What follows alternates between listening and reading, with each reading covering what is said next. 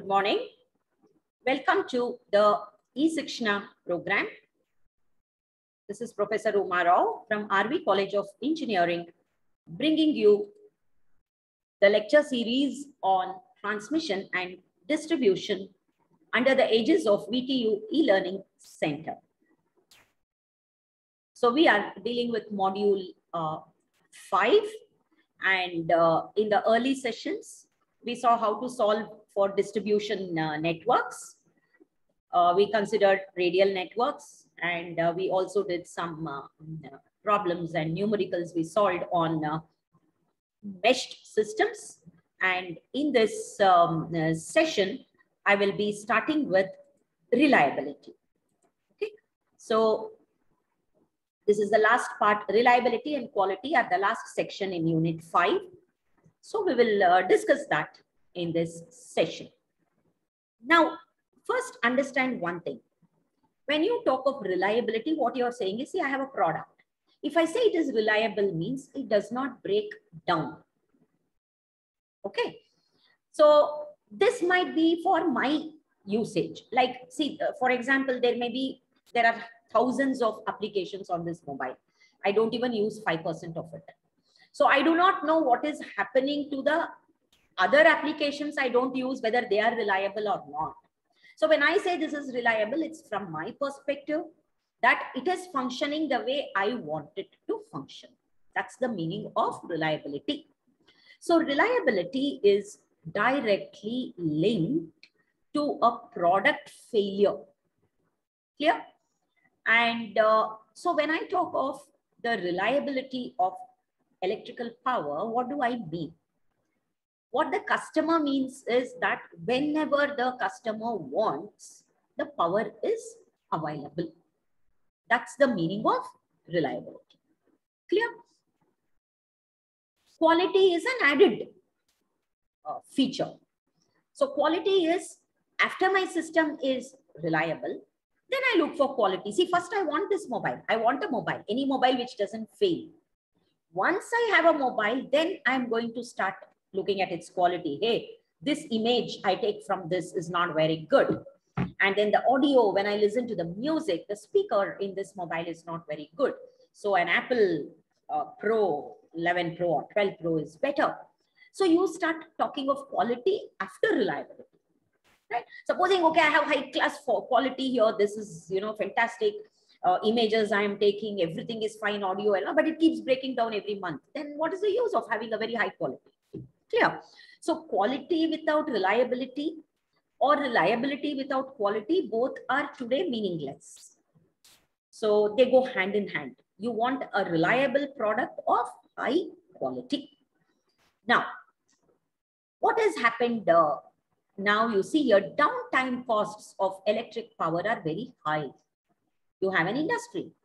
So if there is no power, today almost all the industries are fully automated. So if there is no power, then a lot of damage will take place. And it is very difficult to even quantify this. For example, just consider a plastic molding industry where, plastic products are molded, right? Now, let's say the power just is interrupted for a few minutes. But in this few minutes, a process might be stopped. Okay. And whatever plastic process was taking place, maybe to liquefy it and put it into the molds, all that solidified. And to set it back took 4 hours or 5 hours. So you see, the electric outage may be only for a few minutes, but the impact may last for a very long time. And the losses will be really high. So today, the downtime costs of electric power are very high. Downtime means the time for which a particular industry is down. That is downtime. Next, supposing we have a blackout. So reliability means no power. No power means for a long time, you call it as a blackout. So after a blackout, because today, the networks are very big. So if you take India, the entire Indian grid is one. So it will take a long time, around 48 to 72 hours. That is 2 to 3 days to restore the network. You can imagine the economic loss that would arise because of this. right? Therefore, reliability assessment is the most important factor in designing and planning of distribution systems. See, because it's the distribution systems which ultimately delivers the power to the consumer. So the distribution system has to be highly reliable. And not only reliable, it should also operate in an economic manner with minimum interruption to customer loads. Sometimes it may be unavoidable, right? So that's why we use the word minimal interruption to customer loads. Now, in the past, lot of importance was given to the reliability of generating systems, that is the generating stations. Because, you know, the generating systems are conventional and they're capital intensive. High investments has gone into generation. And there was not too much of focus on the distribution side, right? But now there is a lot of focus on reliability of distribution systems. And one more thing, very sensitive electronic equipment and automated process industries. That's the order of the day. Electronics is there everywhere in all our lives, including the medical industry. And process industries are entirely automated. So this requires a very high degree of reliability of electric power. Can you think of see, when we were children, for us, if the power went off, all that it meant was I have to light a candle. That's all. Nothing more than that. Today, for me, I'm not even talking of industry. I'm talking as a lay person, as one person. So to me, today, if the power goes off, right, for a long time, it just doesn't mean that I have to light a candle. Okay. For me, it means I don't have AC, I don't have heater, my home automation system will go, my TV doesn't work, my refrigerator doesn't work, my laptop cannot work, I can't charge my I can't charge my mobile, I can't charge my laptop, I have a smartwatch which I can't charge. So many things. Our dependence on electricity has become very, very high, necessitating a very detailed focus on reliability of distribution systems. And consumer awareness also is better today because we know our rights, and so we demand it. We demand it. So now let's look at some definitions. Sometimes they are used interchangeably, but let us be very clear. So reliability. What is the meaning of reliability? So every word in these definitions will be important. It is the measure of probability. So reliability is a function of probability. You know, when people give you a guarantee for a product, you buy a refrigerator, a guarantee card comes with it. That means the producer is hopeful that it doesn't break down in that. But in the event of a breakdown, they'll bear the cost. So it's only a probability. Numbers from past statistics. So if they have sold 1,000 pieces, one of them may fail. Okay. So that's how they decide on the duration of warranty which they can give without an economic loss and so on. So it's a measure of the probability that an item, a product, or a collection of items, that means a system. A system will be a collection of different products, will perform its intended function for a specified interval under stated conditions. You can talk of reliability under normal conditions. I can't talk of reliability under a storm or a tsunami, which, you know, blows off everything. So we have to state the conditions under which I am claiming the reliability of a product.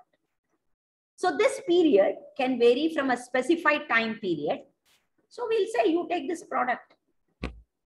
1 year warranty means 1 year you can be assured there will be no failures, and if there's a failures, cost free, the producer will and the vendor will attend to it. Or it can be for a lifetime. So there are products which come with 25 years guarantee. Sleepwell mattress gives you a 25-year guarantee. So, you know, or it could be for the entire life cycle of the item. So that is the meaning of reliability.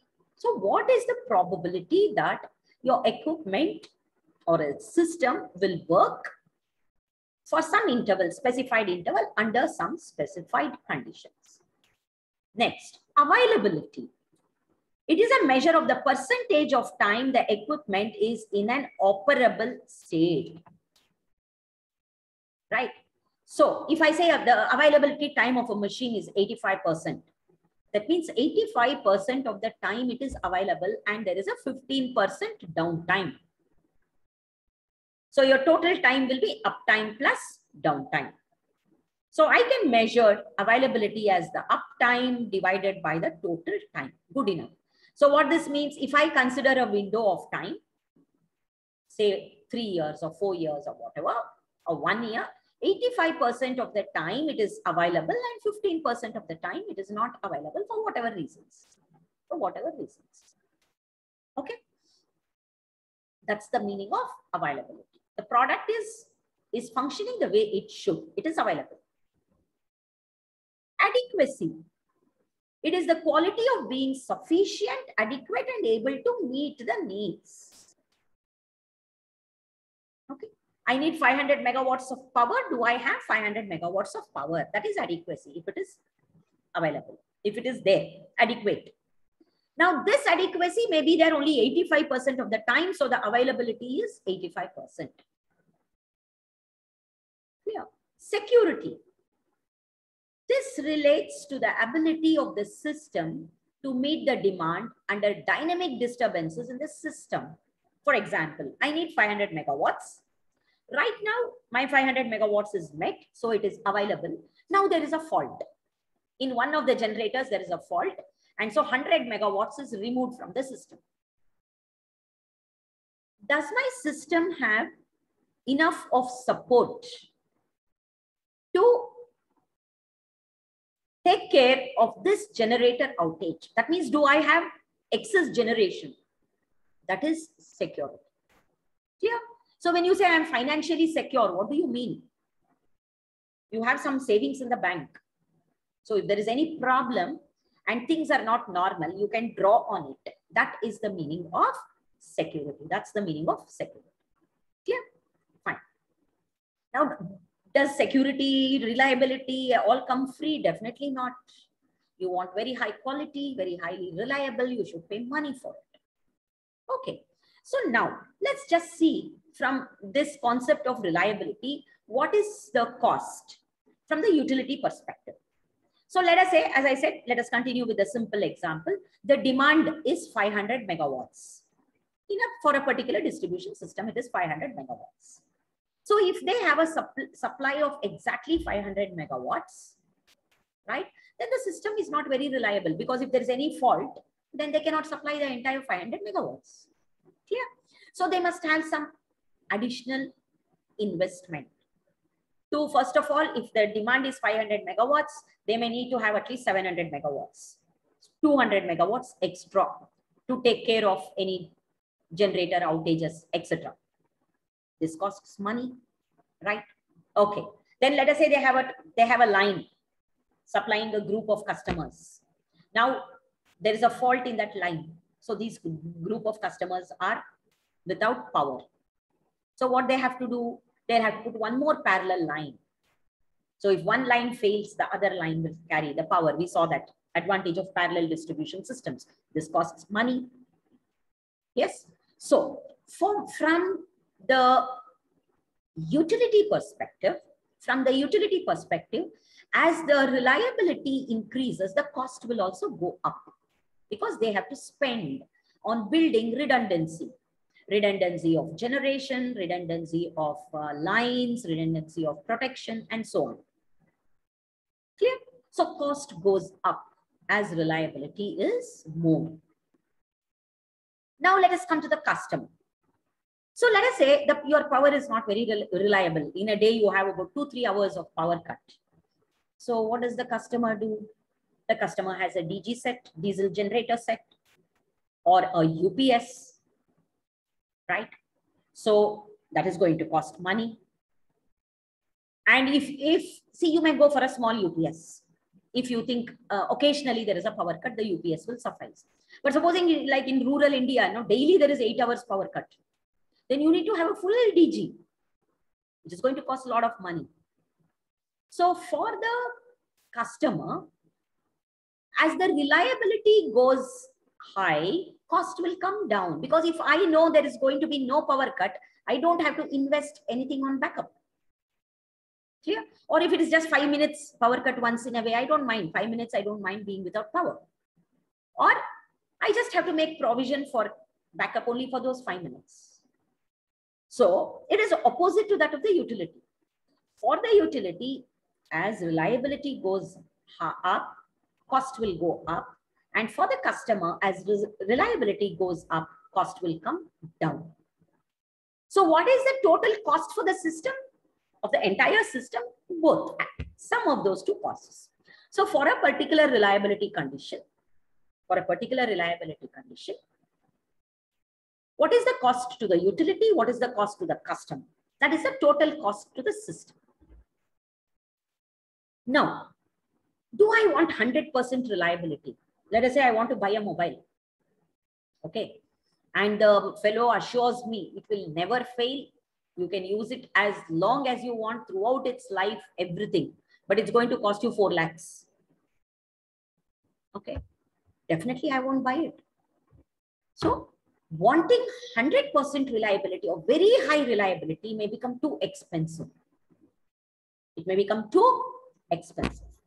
So we will see how I can decide. So now you see here, this is my reliability on the x-axis and this is my cost. Here we have shown annual cost. So for the customer, as the reliability goes up, the cost comes down because your, what you have to spend on your backup will come down. And for the utilities here, as the reliability goes up, the cost goes up. The exact shape will depend on the system and what sort of equipment they have and what sort of loads they have and so on. This is the normal curve. So the cost will go up, right, for the utility.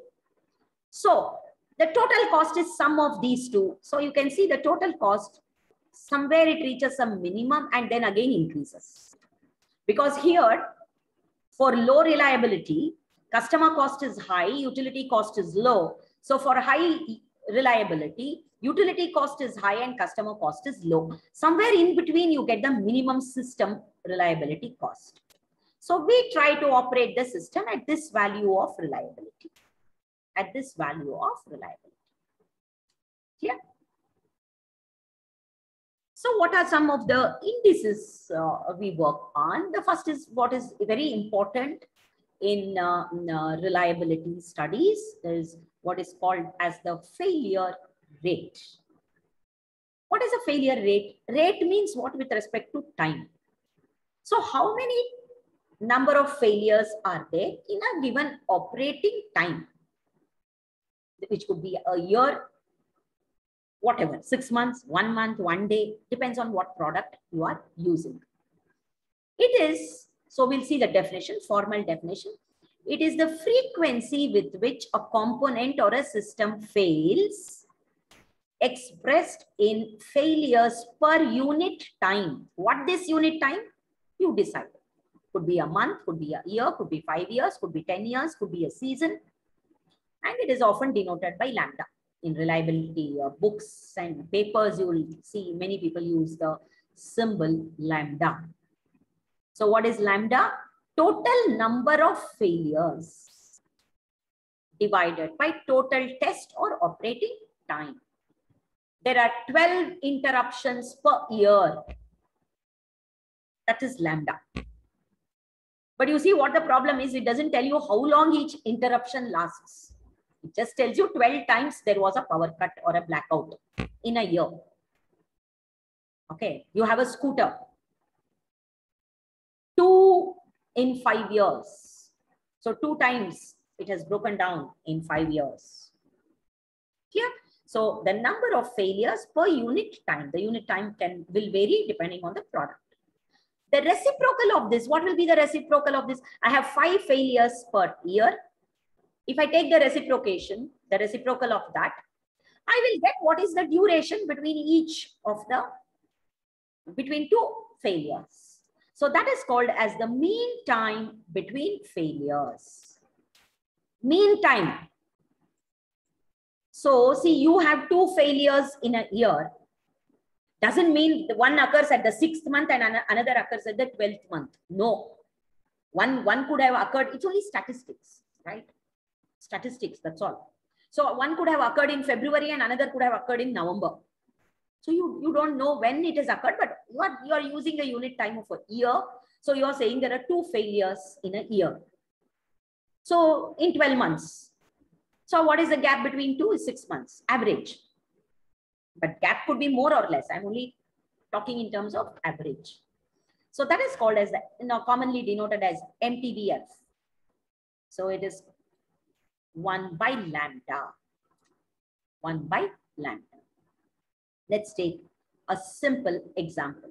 So let us say there is an industry and all their data is on a hard disk. It's on a hard disk. Okay.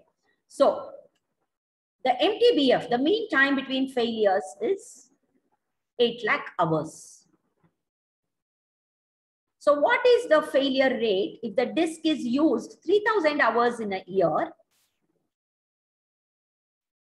and it is used continuously throughout the year? So mean time between failures, okay, how much time is there? So 8 lakh hours is the MTBF and it operates for 3000 hours per year. So it is 266.67 years. What is the meaning of this? If your disk fails now, right, it will fail again after 80,000 hours of usage. And you are using only 3000 hours in a year. So it will fail again after 266 years. That's the meaning. Clear? So lambda, the failure rate is 1 by MTBF into 100. So that gives you in percentage 0.375%. So this implies that 0.375% of disks will fail in an average year. So if you have 100 disks, 0.375%, 0.375 disks will fail. That's the mean.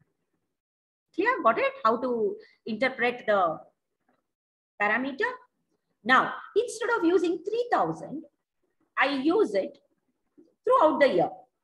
So what is it? Instead of 3000, I use throughout the year, means it is 8760 hours. 365 days is normally taken. So that works out. 365 into 24 is 8760. So now it is 91.32 years. And lambda is 1.095%. That means if you are using 100, if you are using one disk, it will probably fail after 91 years. The next failure will occur after 91 years. Okay, that is MTBF. If you're having 100 disks, there is a probability of one disk failing in 1 year. It may fail or it may not fail. After all, probability is that, right? It may fail or it may not fail. So now let us see about the failure rates. How do I represent the failure rate? Is it a constant throughout the life? No. You know, generally you see whenever you buy a product, as soon as you buy the product, you may have 1 or 2 teething problems. They say something is not right, some wire is loose, some nut could have become loose. So you call the mechanic or the repair person and then she repairs it. And then you'll use it for a few years, there is no problem. Then again towards the end, again more number of failures will occur. This is a very popular failure pattern in any product. So this is the famous bathtub curve. Bathtub curve. So what happens here, you see, in the initial phase, failure rates will be large as errors are debugged and rectified. You see, even a simple thing like releasing a new operating system in the market. So when a new version of the operating system comes, there'll be a lot of problems, so many bugs. People keep reporting this happened, that happened, a lot of problems. Then slowly, one by one, everything will get rectified, right? So this is true of anything in the initial stage, because there's a learning curve. We don't know everything about a system or the way it works as soon as the system is in place. Then during large of the working life, the failure is reduced, very less. Randomly, 1 or 2 failures may occur. Definitely they will occur. After it has been used for a long time, which we call as the wear out phase, then failure will again increase because of the wear and tear of different components in the system. At that time, you should replace it. Like your car. They tell, no, it's a time to replace a car if it has run for 1 lakh kilometers or if it is around 7-8 years old, whichever happens earlier. So that's called as a wear out phase. So let's look at the curve. So you see now why it's called as a bathtub. It looks like a tub. So initially, it has a high fault rate. So this is the increment, the failure rate. It has a high failure rate. And this is called as infant mortality. Infant mortality. As slowly the bugs surface and they are rectified, the failure rate will come down. Then this is called as the normal cycle. So in between, you see 1 or 2 failures you may have, more or less constant. So this is called as the useful life. And then again, the wear out phase. So you see, if you have a car, sometimes the battery may break down, sometimes the brake may become loose, the clutch may go. So different components have different life cycles. So it starts failing in the wear out phase. So you get a bathtub curve, very commonly used curve to represent the failures in systems and components. Next, another way some products, they follow this. It's called as a constant failure during work phase. So you see, of course, you have the infant mortality, then it is constant. Then there is a Gaussian failure. This is only because of some random events, failures due to random events. And most of the random events in nature, they follow a Gaussian curve. Okay, so you have the initial failure, then you have the active life where failure is a constant, then the wear out phase will be like this. Instead of just going up, it will give a Gaussian surface. The actual failure rate is something in between the two. So you don't have a constant, so you will have peaks, Gaussian peaks in between like this. This will be the actual one. So some random phenomenon will be there, which will increase the failure rate in one period, then come down, something like this, and then go on. So this is an approximate reliability curve. It's in between the bathtub curve and the Gaussian curve. Now, since it is probability, some probability distributions are applied to reliability. So the first one is the exponential or Poisson's distribution. So the primary trait of the exponential distribution is that it is used for modeling the behavior of items with a constant failure rate. So the failure rate, so here y-axis is the failure rate and x-axis is the time. So the failure rate is modeled as lambda into, see here, lambda. Lambda is the failure rate per unit time. We have already seen it. So the failure rate with respect to time is lambda into e to the power of minus lambda t. How do I get this lambda? This lambda is the failure rate per unit time. 2 failures per year, 5 failures per year. I get it from statistics by sampling. Okay, products which have been in use. So at any given point of time, the failure rate is modeled as lambda into e to the power of minus lambda t. So I get an exponentially decaying curve. For different lambdas, you can plot it. You can plot the curve for different. This is for lambda is 0.01. And this is for 0.005. So for different lambdas, you can plot. This is a very popular distribution used in reliability. And next is the Gaussian or the normal distribution. So the overvoltage strength of the insulation, mechanical strength of poles, etc. All these, they follow this curve, right? So the failure rate will be very high during mid-use, and then on either side it will reduce. One period will go to the peak, the failure rate. And then where there is a physical fatigue, mechanical stress because of vibration, or because of the bearings, etc. So such products, they are modeled using what is called as a log normal distribution. Here the failure rate increases initially and then it decreases, eventually approaching zero.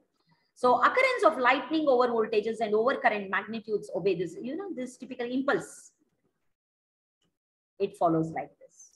It increases, and when it is increasing, the failure rate of components may be high. If they withstand it, then it will come down.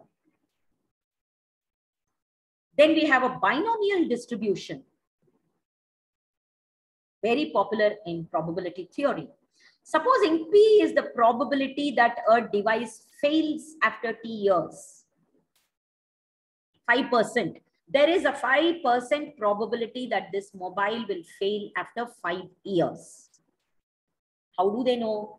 They have sold this mobile, they have seen so many customers, and then get some statistics. Or they might have done some aging testing on mobiles, right? So P is the probability that a device fails after T years. So obviously 1 minus P, which in probability theory we represent by Q, is the probability that the device will not fail. That means it is still in operating condition. So Q is equal to 1 minus P. So now supposing I take n such devices. So let us say I take 10,000 such mobiles. The probability of it failing in 5 years is 5%. So P is 0.05 and Q is 0.95. And I have 10,000 such devices. So N is 10,000. Now, what is the probability that 5 of these devices will fail? That is typically the problem taken by binomial distribution. The number has to be large. So that is given by n factorial.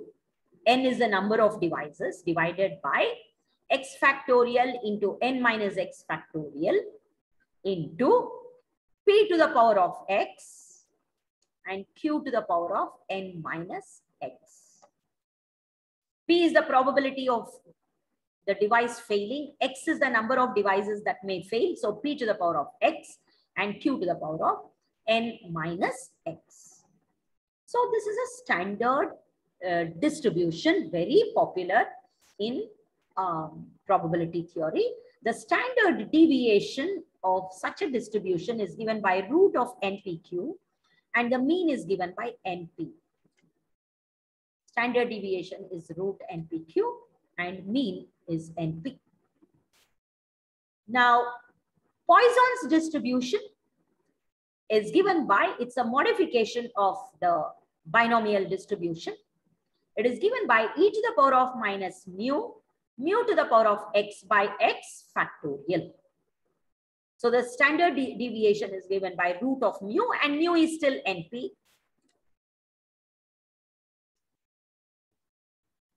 Mu is NP. So the reliability or survival rate is something we define. It is the probability that x is equal to 0. That means no products fail. What is the, it's only a probability. Please remember that. What is the probability that none of these mobiles will fail? See, look at the data what I have. The probability that this mobile will fail is 5%. Hence, the probability it will not fail is 95%. I have 10,000 in 5 years. Let us say I am taking 5 years. And let us say I have 10,000 such mobiles. What is the probability that none of them will fail in 5 years? So this is the probability. E to the power of minus lambda t, which is equal to e to the power of minus t by mtbf, because lambda is 1 by mtbf. It is exponentially decreasing. That means what? The probability, the reliability function or the survival rate is decreasing, which means that when you take a large number of samples, the reliability decreases with time. The rate of survival reduces. Okay. So if you take the interval to be the MTBF itself, if you take the interval to be MTBF, that means time t.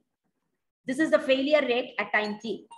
If I take the t to be MTBF itself, then I'll have here e to the power of minus 1, and that percentage works out to 37%, which means that, let us say we saw in the previous problem, the mean time between failures is 91 years. Okay. So if you have some n samples, at the end of 91 years, which is the mean time between failures, only 37% will still be in working condition. That's the mean. I repeat, if your mean time between failures is 91 years, what all does it mean? It means that, you know, if a product fails now, it will fail again after 91 years. Or if you buy a product now, then it will fail after 91 years. Okay, that is the first thing. That is the mean time between failures. And we saw that the failure rate for this is 1%. That means if you take 100 such products, one of them will fail in 1 year. That is the next meaning. Then the third interpretation is at the end of 97 years, if you take a large number of samples, then only 37% of them will still be working. If the mean time is five years, then at the end of 5 years, only 37% will be working. So at the end of the mean time between failures, that is the time period considered. Clear? So in this session, I introduced to you the concept of reliability, and we saw that the cost of reliability is opposition, in opposition from the utility perspective and from the customer perspective. For the utility, the cost goes up as reliability of the system increases, and for the customer, it comes down. So to the system, the total cost would be the sum of the two, and we would choose to design and plan for a reliability where the system reliability cost is minimum. So it's a compromise for both the utility and the customer. The customer also has to invest some money on reliability. The utility also has to invest some money on reliability such that the total cost is minimum. Then we saw the concept of failure rate, mean time between failures, and some of the distributions to represent the reliability functions.